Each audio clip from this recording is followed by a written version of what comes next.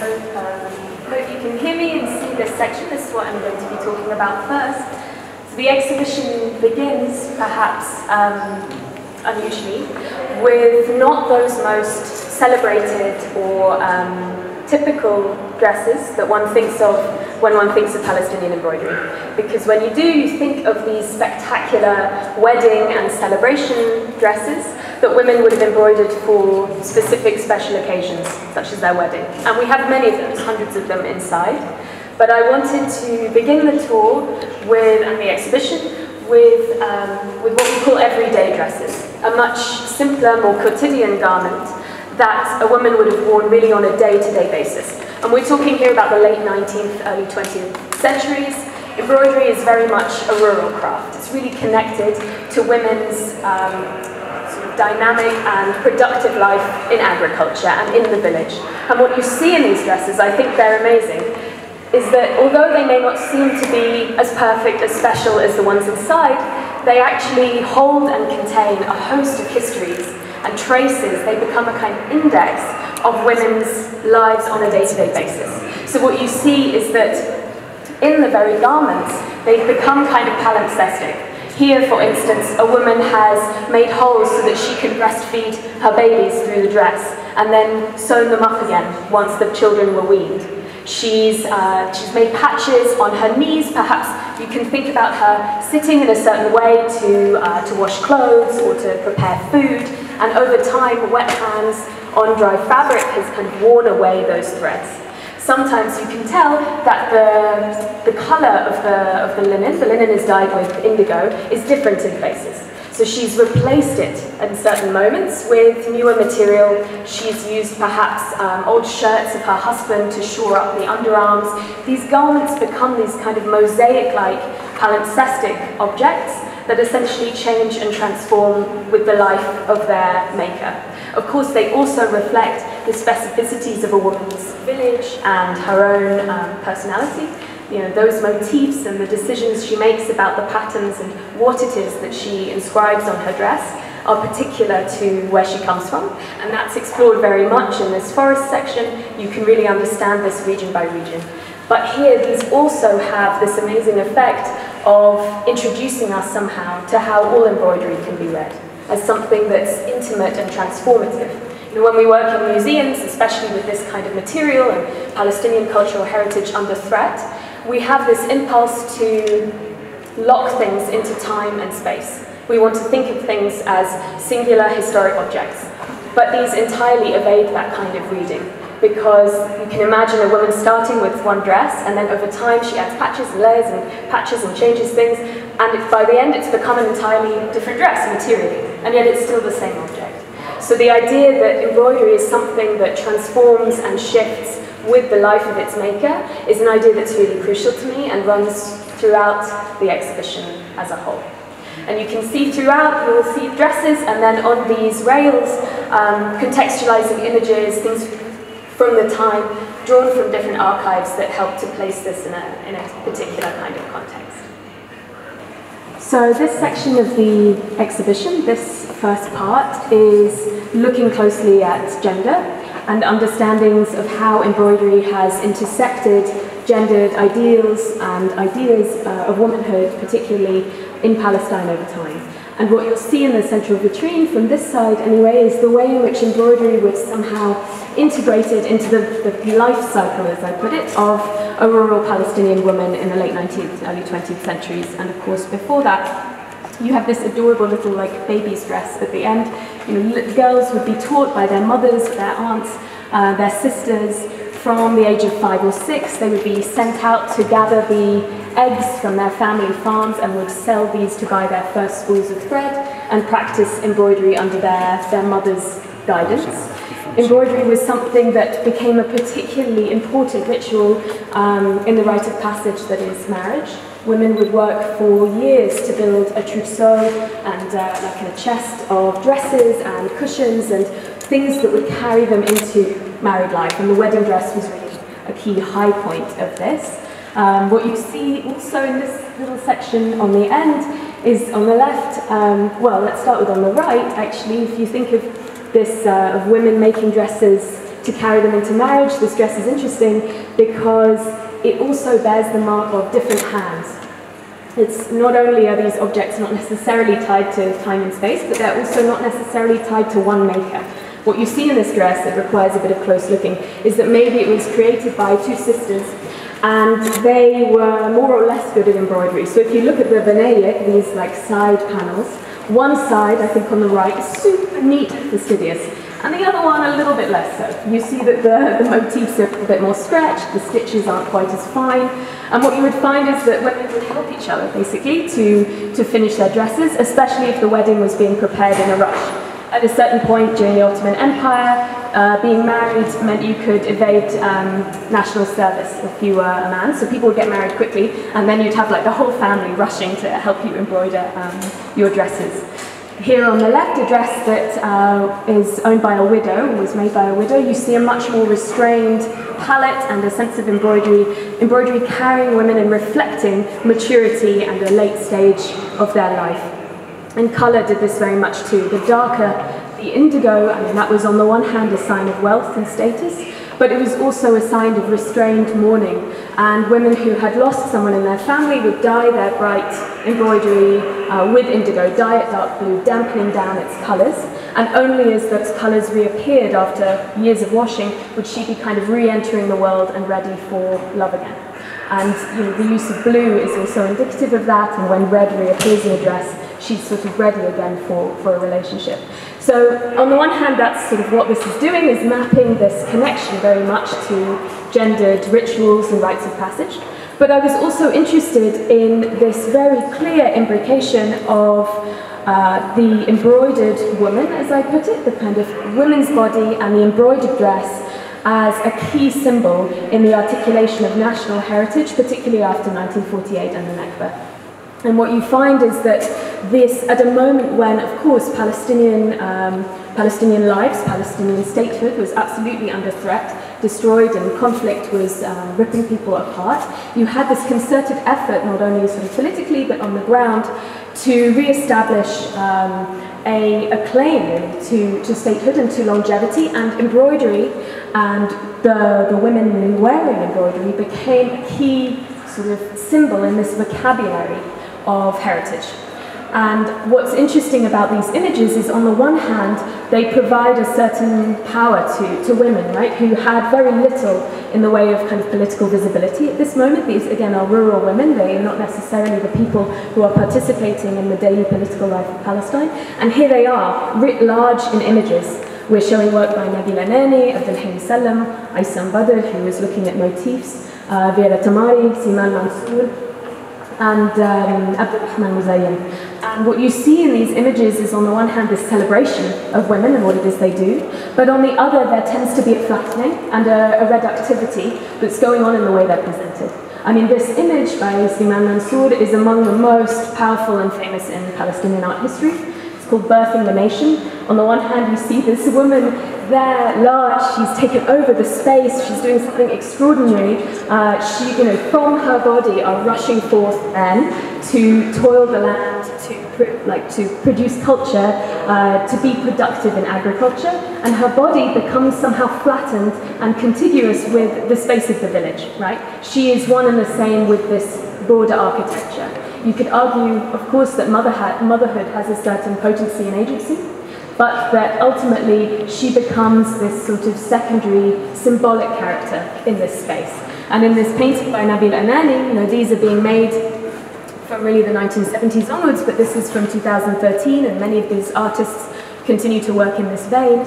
You see a woman conflated with this other key symbol of Palestinian nationhood and history, the city of Jerusalem. And she's not just holding it up or supporting it or has it on her shoulder, as is common tropes, but it's literally running right through her chest. I mean, it's truly intervening in her very body. It's kind of cutting her. As soon as you see this, or I perceive it as kind of violent, actually. And her dress, right, the space which would have held embroidery that she would have designed, that would have come purely from her mind, would have reflected her personality, her concerns, has been emptied out and used as a vehicle for other signs of rurality, as though to reinforce the message that Palestinians have have history, have a heritage, have longevity in this space, all of which are important themes, but which are done at the expense, really, of this particular woman's personality. Embroidery on its own is not really considered strong enough or potent enough symbolically to speak for itself. So this sort of kind of co-option and transformation of the female body through embroidery in the service of particular kinds of symbolic ends is something I think that's really important, because it goes on to affect so much of what comes later.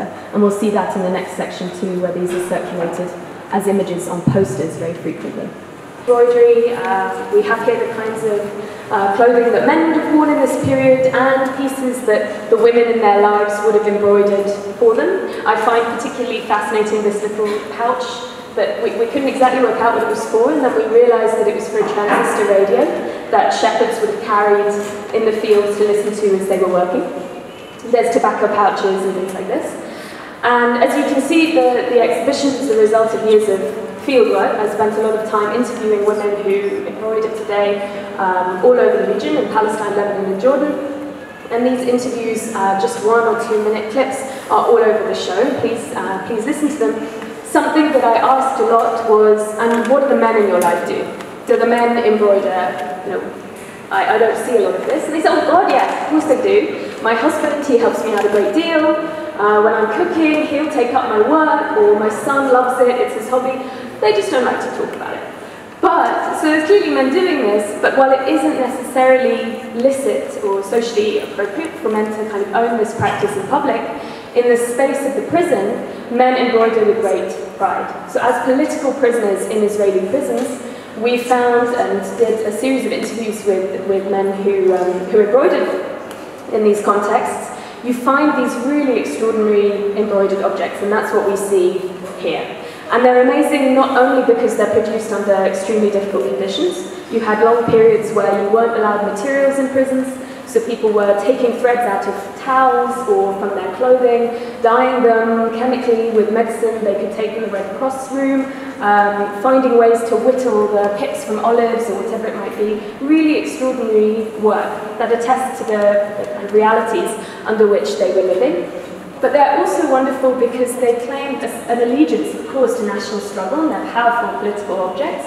But they also are indicative of a real tenderness and love. You find men all the time making things for their wives, their mothers, their sisters, for International Women's Day, for Mother's Day, and you see that very much in this. So this idea that embroidery is either women's work, something, a term that's considered derogatory in a way of marginalising it, or is something that's totally emasculating for men, isn't really the reality. That actually the way that we gender these objects is relational, not intrinsic to them. And I think these pieces are particularly beautiful for that. So that anyone can embroider, and that embroidery serves this political purpose in Palestine in all different contexts.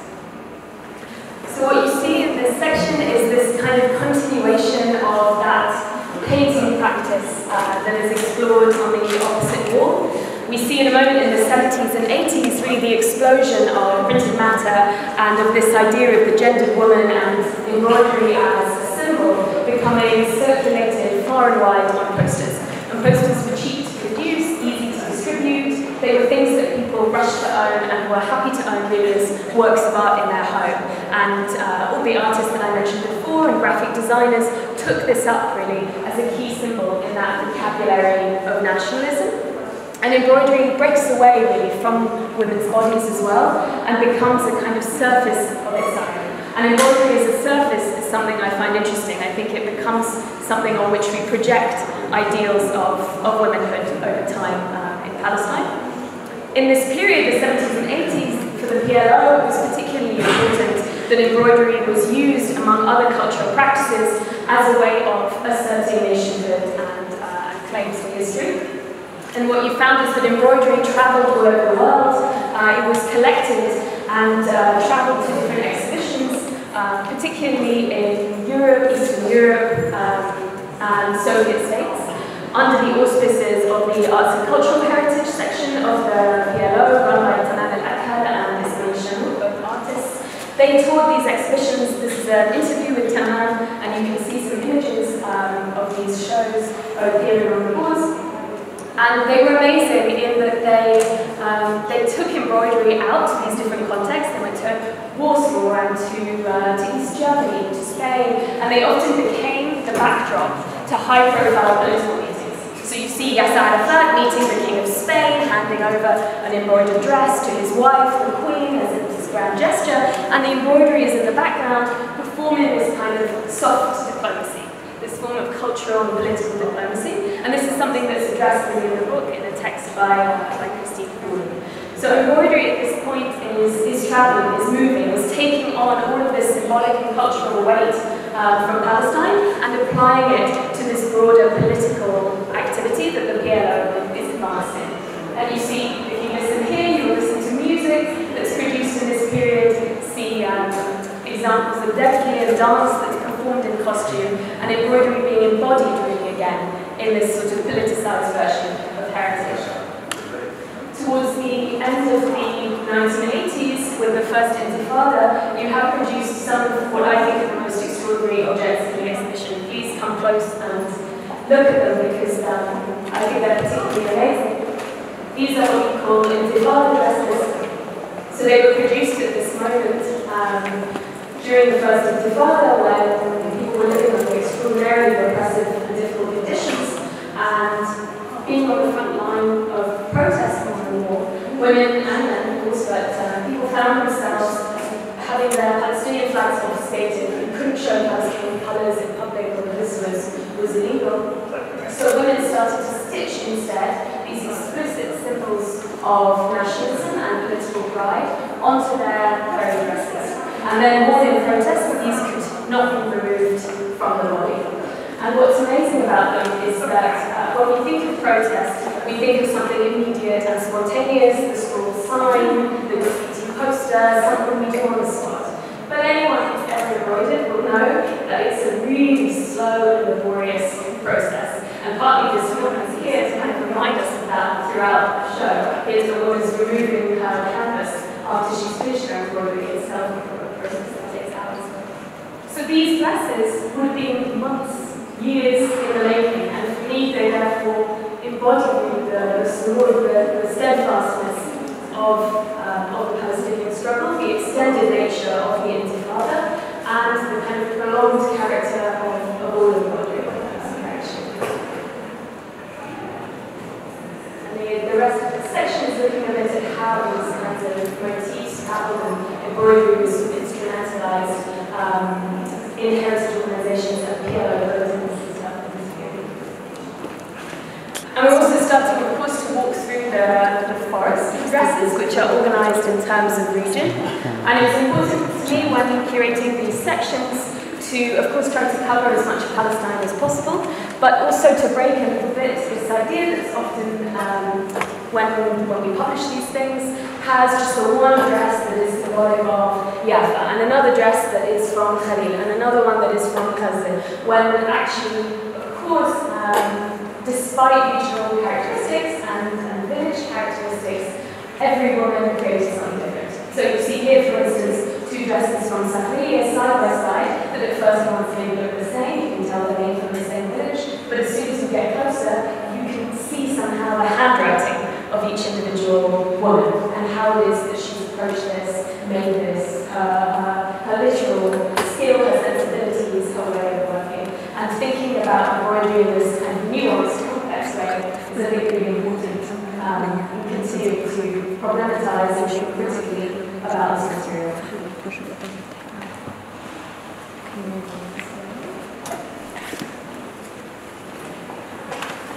And what's happening in here, because this whole section is really dedicated to the idea of embroidery as symbolism, if anyone wants to know more really about the specificities of motifs, what they meant, how they were used on different dresses in different contexts, this is where there's information on both sides. So you can look at the palm tree motif, recognize it on the dress, and understand it in different contexts, being connected to what women saw. You know, when women saw things in architecture, when they saw things in nature, food that they were preparing, things they were eating, all of this ended up being translated either more naturalistically or geometrically onto their dresses. They become these records of people's lives at a certain moment, as well as their individual characters.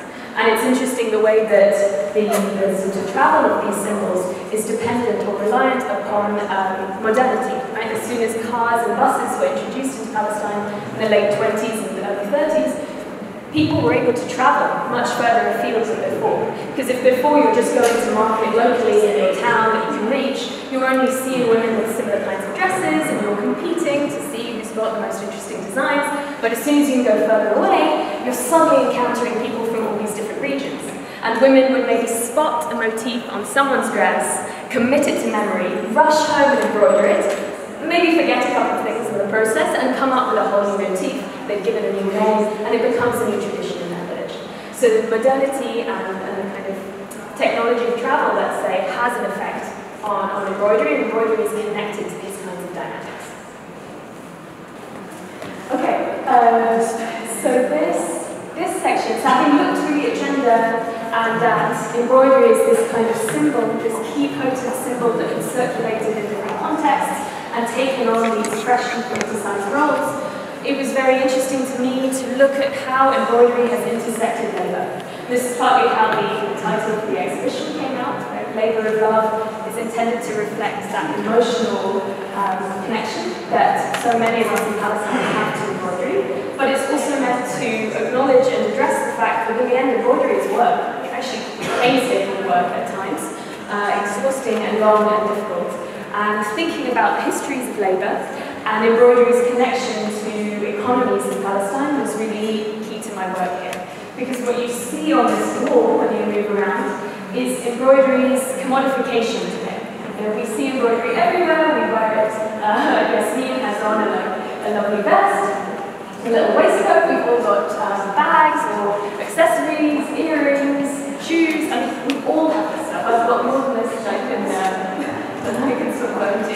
And I was interested in how we got there, right? How did we shift from a practice that's inherently personal, that's made by a woman for herself alone, very much part of her day-to-day life in agriculture, and get to this sort of mass commodification of this practice. And in part that meant going back and understanding that of course embroidery has always been connected to a market for sale. Even before the Nakba, you have objects that are being made for local markets. Beit Lechem, for instance, had a really strong cottage industry.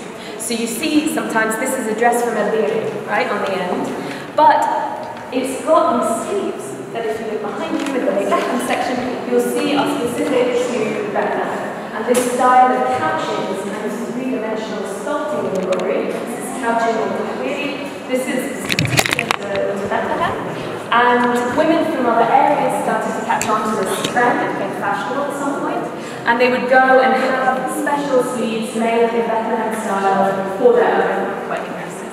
Or a groom would go and have this made for his bride and gift when she's preparing her wedding clothes. You see pieces that are made for markets. Some of these are specifically made for a tourist market, local pilgrims. You find sort of embroidered pieces with Bethlehem or Jerusalem written in English, so they're inevitably for people coming to visit the Holy Land. And you see the fabrics themselves reflecting these kinds of histories. So these fabrics, please feel free to touch them and play with their texture. These are all examples of the kinds of fabrics that were circulating in the late 19th century, mostly woven in Aleppo and Damascus and coming down with their shams into Palestine, which was all Ottoman, but were also produced in Palestine as well, and particularly in Gaza was famous for weaving. And even if we look at our clothing, what we're wearing today will tell us something about the history of agriculture, the growth of cotton, the international trade, economies of sale, and understanding some of these fabrics and seeing them in the dresses helps tie these objects to this broader fabric of dynamics. In the British Mandate, you see British-made cotton and Burberry-style checks appearing in these like eye-catching positions inside jackets. So these became status symbols, expensive pieces that you buy to show people. But it was really after 1948 that embroidery shifted definitively from a practice that was labour but not paid work into something that was always done for a wage. And this is because, of course, after 1948, women were displaced from their homes, living in diaspora, in refugee camps, in villages,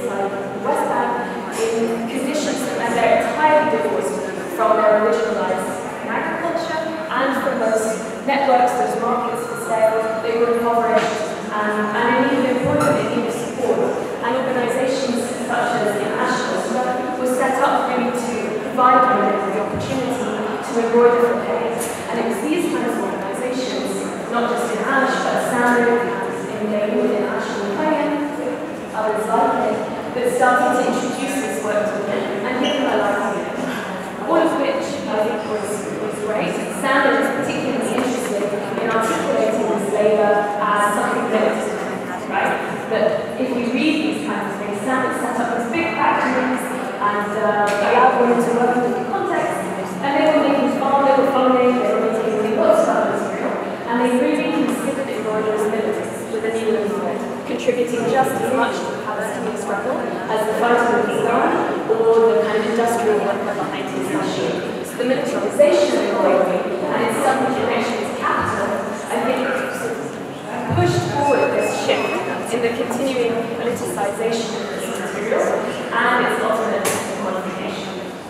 What you see is that women started to mix together in camps from different villages, so they were suddenly exposed to each other, and the globe itself started to homogenize in its form, and women had access to different kinds of material, synthetic fabrics. It takes a very bold woman to wear lime green and orange, and I agree with Lisa. And I think these kinds of pieces are indicative of a certain boldness and innovation of the way that women were working.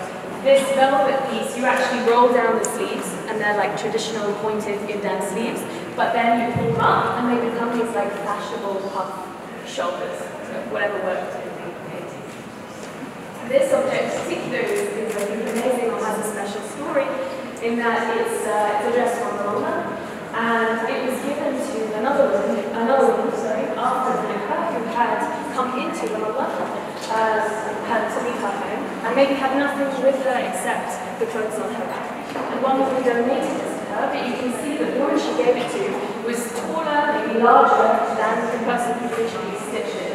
So she has enlarged the dress with these panels on the side and along the centre, using what? Using a bag of flour that's like a UN-issued bag of tahini.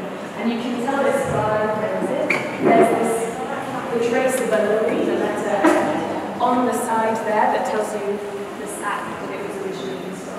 So the very materiality of this line, of UN maybe, or maybe tahini. But you can tell from that particular UN glue and response that that's what this was. This is from Connecting on China, shared this story with us. So, and it's an amazing piece because its very materiality, it speaks to the urgency of that situation and to the generosity of one woman to another at what was maybe the most difficult moment of their lives. So these I think are really important. Jerusalem, he addresses all like the bedroom communities and the Gaza women, and these amazing Shakari addresses were worn in a particular way. You can see how she's doing it here. They are looped up many times, like around the waist, and then tied in the back. And this produces pockets that also called little pockets. And you can put in your vegetables, your baby, whatever you did, and carry them around with you. So again, the very form of the dress here, attesting to the kind of nomadic lifestyle that women were leading at this certain moment, whereas other dresses attest to different relationships to the economies, where they get the fabrics from, how they're using wearing these pieces. So these, I really encourage you to look closely at the dresses and to get up and look at the details of these that are really fascinating. So this I mentioned before briefly is kind of all of the more recent versions of embroidery. It's commodified wool. And this is something that prompted also this final section of the exhibition, which is thinking really about social and economic class and embroidery's relationship to class dynamics. So I was interested in who today gets to wear embroidery on their body. It's usually something that is relatively expensive to buy. and is something that is bought a lot by tourists, by us basically, middle and upper class women who can afford to have this kind of material. I was interested in understanding the problematics of embroidery's wear and sale today, which I'll talk about a little bit more, and in the history of socio-economic class and embroidery sort of going way back. So that's what's starting to be explored here. So this, as I said, this last section is looking at class. We've established that embroidery is a rural practice, right? So long, if we go way back, overnight Palestinians had, by the 19th century, long adopted European or Ottoman styles of dress. And you can see evidence of that in many of these images. They nevertheless had a relationship to embroidery, often using this kind of Turkish sarma style embroidery instead of filehi cross-stitch, or using embroidery in these more modern or contemporary ways. This is a set owned by a woman called Basma Kawad, who's from Nazareth. She bought this in Jerusalem on her honeymoon in 1921. And what you see is that it's very much this French cut silk shift dress with a little jacket over it. So very much in that French, European mode, with this super delicate Ramallah style embroidery made on top. And this tells us not only that there's this kind of internal market for embroidery catering to the upper classes as early as the 1910s and 20s, but that there's also this interest among those classes in engaging somehow with embroidery or with rural Palestinian embroidery. And you see this continue very much here, while at the moment when increasingly you have these photographic studios being set up, particularly in Jerusalem, you get tourists, pilgrims, and upper-class Palestinians coming in to have their picture taken in embroidered dress. So what's interesting about them is that, of course, they're very performative. They've got the jug. They're meant to look like these sort of, Felahi peasant-style characters, and they're using dresses that women would genuinely have made for themselves. So what was for one woman maybe the most important object she'd ever owned, the most important thing she'd ever made, was for someone else a kind of costume to put on in auto-orientalizing play in this moment. So there's this really interesting sort of disparity between classes and their approach and connection to embroidery. Of course, those class issues carry over into the colonial context. The 1910s and 20s, you have more and more pilgrims, visitors coming into Palestine, both French and English. The Quakers, for instance, were a big group, many of them producing or bringing with them these kinds of pattern books and other ways of producing embroidery. And DMC, Dolphus DMC, is this big thread company. They're still the biggest thread company working locally. And what they started to do in this period is bring in mechanically made thread to Palestine. And what's interesting about that is that on the one hand, it ended or it eroded a local practice. So previously, women had hand-dyed thread for their dresses, and often you will find that you might have 12 shades of red on a single garment, because each time they dyed it, it came out a little different.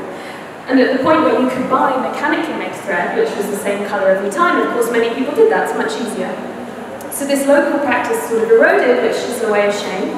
But on the other hand, such mechanically made thread produced a new kind of tradition, in that women started to take up particular numbers of red thread, particular colour codes, as indicative of their natal village.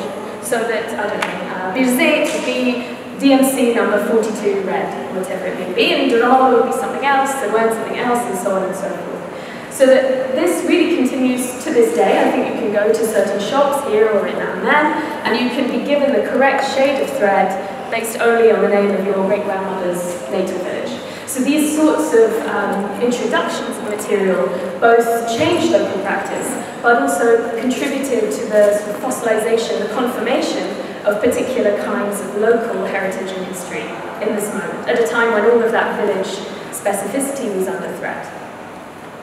I am from Brazil, and the DMC 42. Oh no, I made that up. I'm sorry. I'm so sorry. I was just being silly, but I would love to know it. I go back with a story. No, I'd love to know what it is. I'm sorry. So we're going to move sort of this way. The last objects in this section are a little bit later, from the 60s and 70s, looking at the this moment just after the establishment of these new organisations for embroidery's production, trying to support poor women after the Nakba, and founded usually by women of a certain class, either here or in Beirut.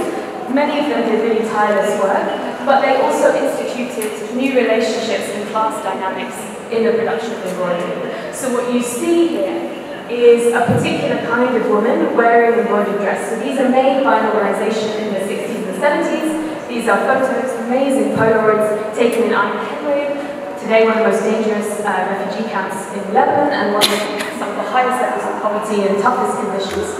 Women in Ain Helwig with these huge three-point hairdos and massive platform heels wearing this kind of modern embroidery made in the 70s.